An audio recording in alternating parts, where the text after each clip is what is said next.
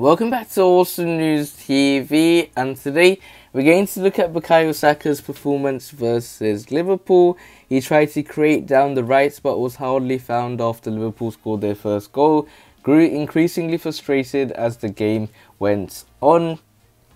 And in terms of Bukayo Saka, I've been calling it for a bit of a long time now, and I think he deserves a rest, and we have to rest him versus Burnley.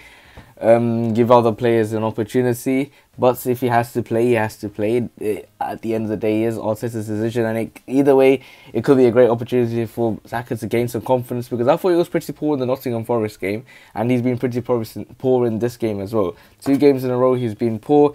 There's something wrong with him at the moment, and maybe it's a lack of January signings. Something is wrong that is happening within the club, we don't know, but there's no happiness about his play at this moment in time. He's went a little bit under the radar. But hopefully we can see better performances from Bukayo Saka in an Arsenal shirt, and hopefully he can learn from this game and impress. So we will have to wait and see how Arsenal performs at the end of this season. If you want to see more daily videos from Arsenal News TV, make sure you click the subscribe button, hit the like button so I know if you enjoyed the video, and share the video to your Arsenal friends and family. Click one of the videos on the screen and I'll see you there.